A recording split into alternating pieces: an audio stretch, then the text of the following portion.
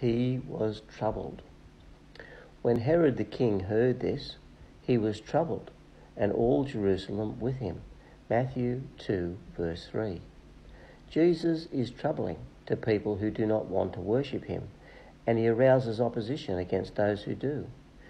In this story, there are two kinds of people who do not want to worship Jesus. The first kind is the people who simply do nothing about Jesus. He is a non-entity in their lives. This group is represented at the beginning of Jesus' life by the chief priests and scribes.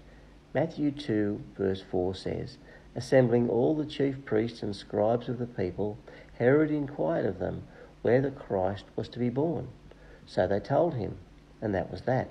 Back to business as usual." The sheer silence and inactivity of the leaders is overwhelming in view of the magnitude of what was happening. And notice Matthew 2, verse 3 says, "When Herod the king heard this, he was troubled, and all Jerusalem with him." In other words, the rumours was going around that someone thought the Messiah was born. The inactivity on the part of the chief priests is staggering. Why not go with the Magi?